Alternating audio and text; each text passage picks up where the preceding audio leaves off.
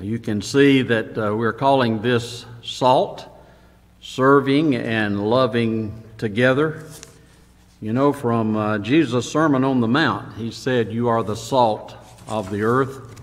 He said, "By this shall all men know that you are my disciples, that you love one another." It is so wonderful to be able to focus ourselves on each other and focus ourselves on our Lord Jesus Christ. You know, there are a lot of scriptures that deal with how we should behave towards one another. One of those is found in Philippians, the 2nd chapter, verses 3 and 4. "Do nothing from selfishness or empty conceit, but with humility of mind regard one another as more important than yourselves. Do not merely look out for your own personal interest, but also for the interest of others." And we know from scriptures such as Hebrews, the 10th chapter, verses 24 and 25, that we are to be an encouragement to one another. Paul talked a lot when he wrote to the church in Thessalonica about how we should behave towards one another. In 1 Thessalonians chapter 5, verses 11 through 18, there is quite a bit of information there. "Therefore comfort each other and edify one another, just as you also are doing." He goes on to say, "Be at peace among yourselves."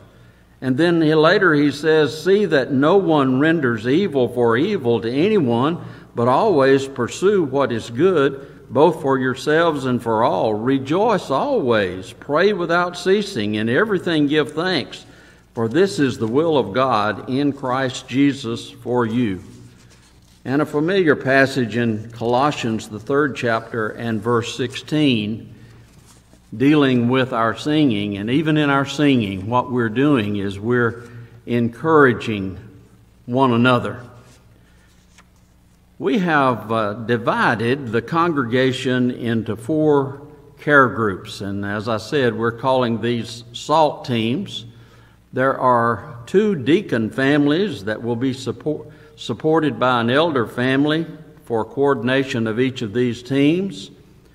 We'll periodically reorganize, probably at least on an annual basis, so that over time we can have a closer relationship with every member of the congregation.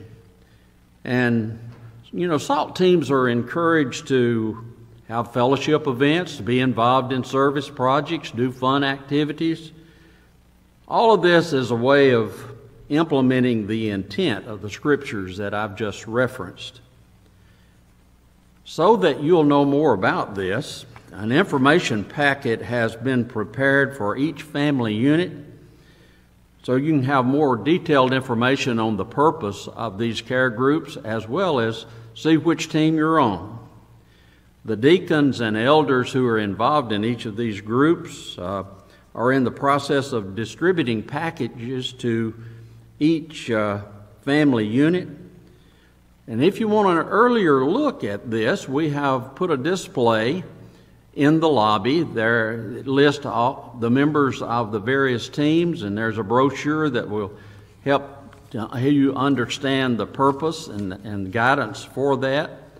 I know that tonight, because of the inclement weather, we will live stream a message for you, but hopefully you'll be able to come back on Wednesday night at 7 o'clock for class, and when you do, check out that display in the lobby.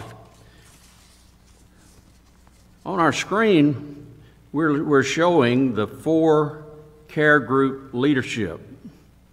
There's an elder assigned to each of those SALT teams, and 2 deacon families assigned to each of those SALT teams. And we look forward to you getting to know them better and for us to work together so that truly we will be serving and loving together, and that God can see our love for each other and our love for Him. As I indicated, we will not